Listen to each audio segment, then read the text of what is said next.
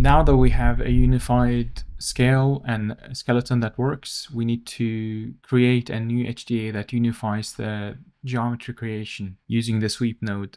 And in here, we need to create a few attributes that we will need later in our setup. To begin with, we need a UV attribute. And if you go into the sweep node here and go to the tab UV and attributes, you can compute the UV here. And you can see that we have a UV if you just show the textures. And we have this one on as well. You can see that we have UV attributes.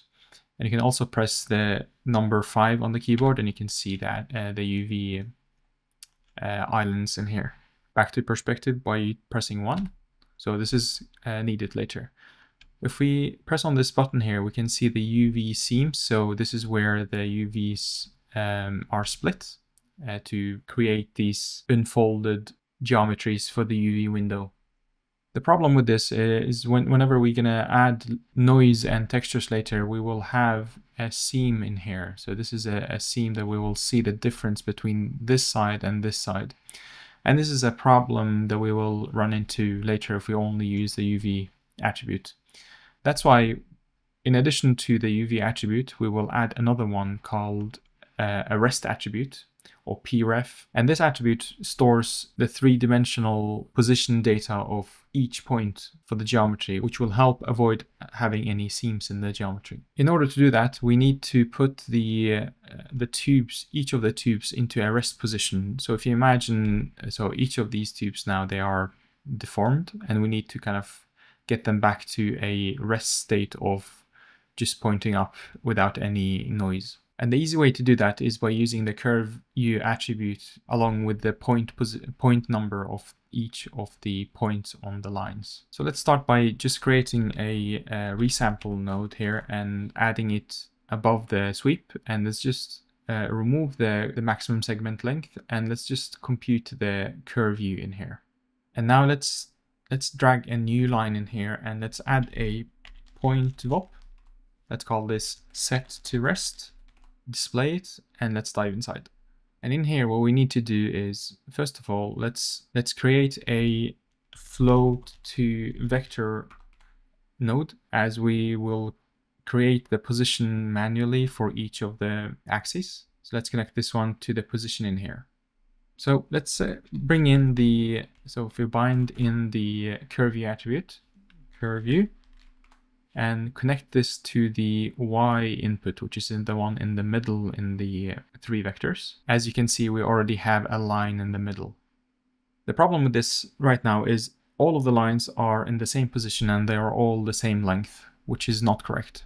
So first, let's just shift them to the side by just adding the primitive number into the x-axis in here. And you can see that by just rotating, you can see them shifted to the side, so they're not on top of each other. Now we need to get the correct length for each of the lines that was when they are deformed. And in order to do that, we need to go back and we need to measure the length of the curves by using a measure node. So if you just tab and write measure, and we need to connect that into here, and let's connect this one in here as well.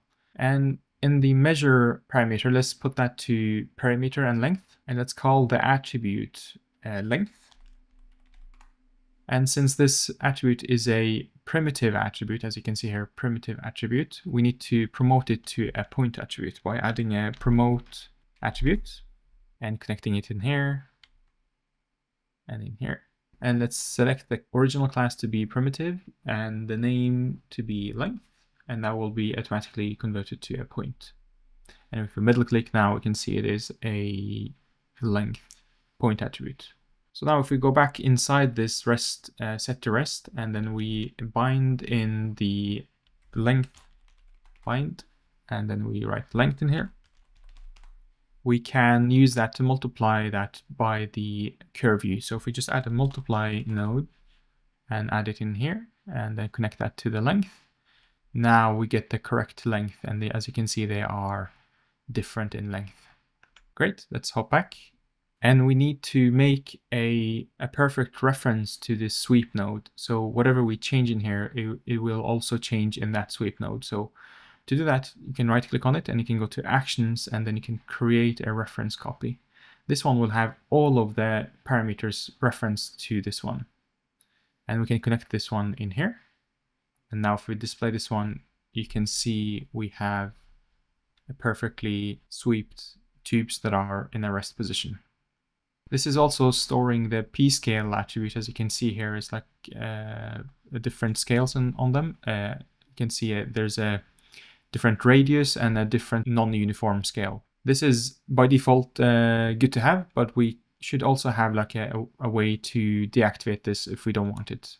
And the easy way to do that is just to delete these two attributes. So if you just drag a line in here and add an attribute delete node, and then connect it in here, we can remove the p-scale and the scale. And as you can see, they are perfectly round now. And then we can add a switch node in here. So we can later, when we create an HDA, switch between these two.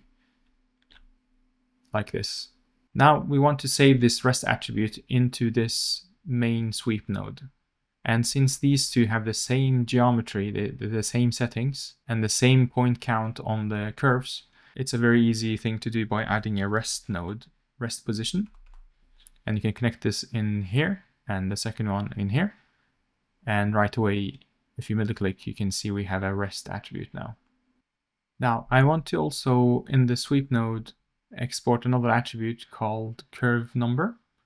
If you go into the UV and attributes, and if you go to the attributes tab in here, and then activate this last one, curve num, which will save the number of each of the tubes separately, which can be handy later. I will save another attribute that can be useful later. So if you just drag these down a bit and we add a polyframe node and connect this in here, and if we display this one, we can see the curves. And the attribute I want to save is the tangent attribute, which will save the direction vector of each of the curves. So for example, this curve in here will have a vector that goes this way,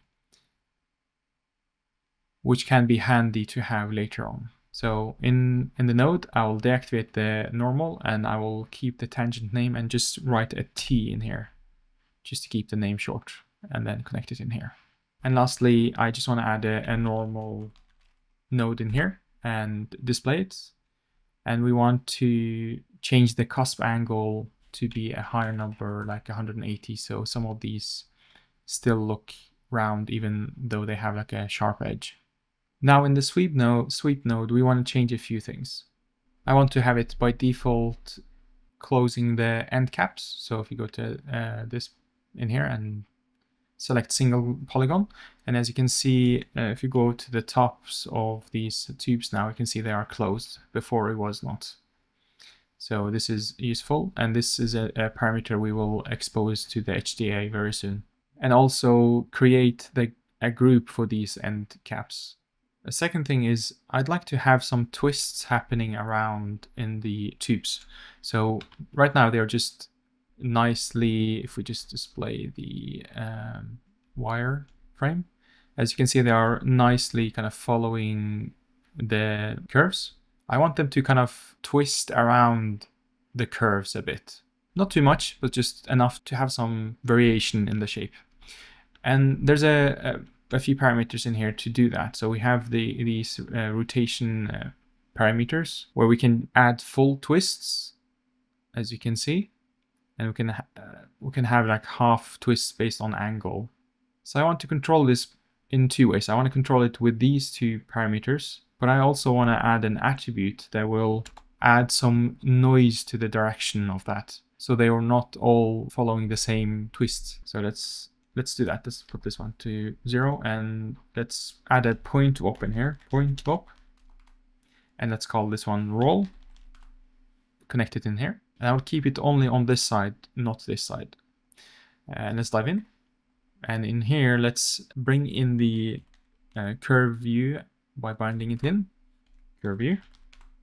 That will make it so we have a twist based on the curve view attribute. So in the beginning, it will be less and it will be more at the end. And then we can add a noise to that. So if we just add if we drag from the P position here and add a turbulent noise, let's change this type to sparse convolution. And I'm just going to add a smaller frequency overall.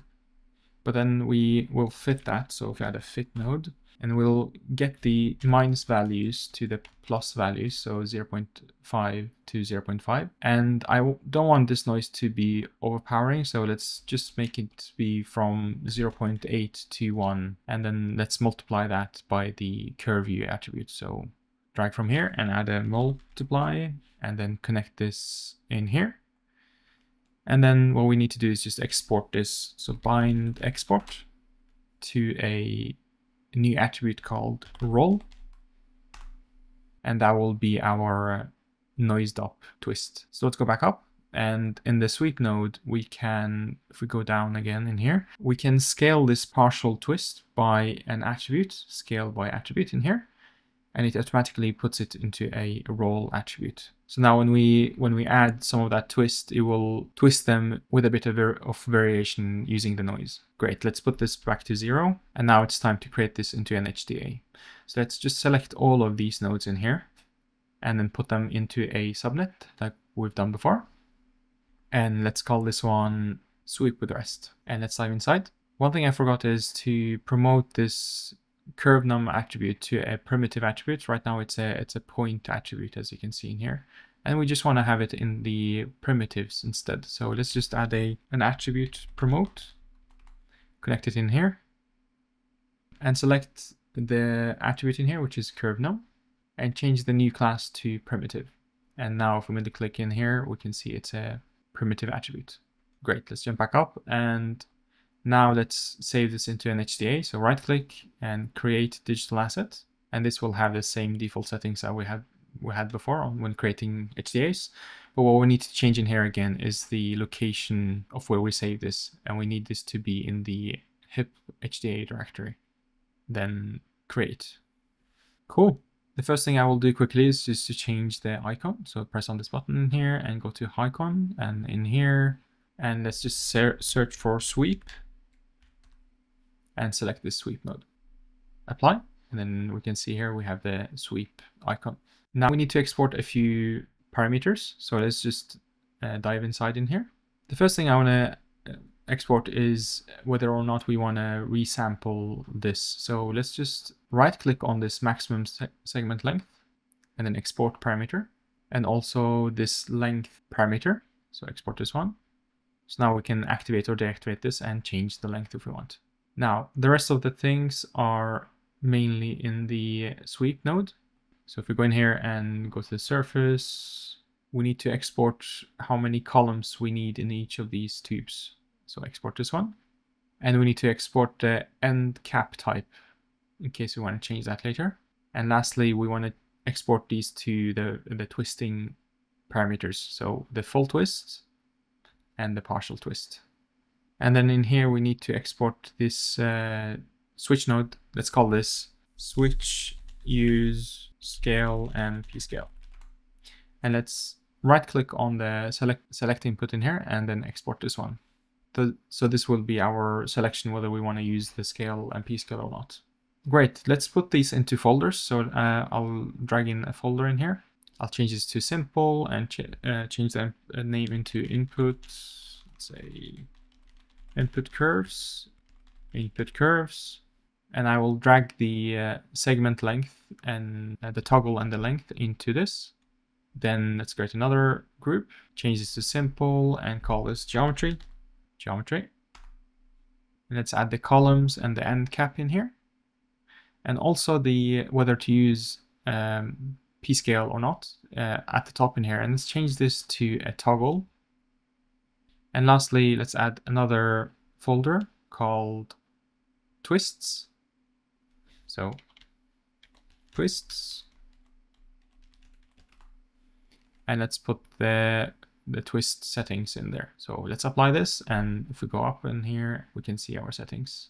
Oh, and we need to change the name of this select input to use scale and p-scale. And then apply. And now we have the settings we need in here.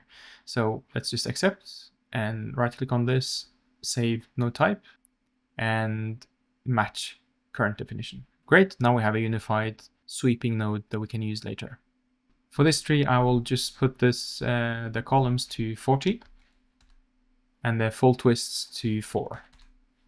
And that's it. Let's save.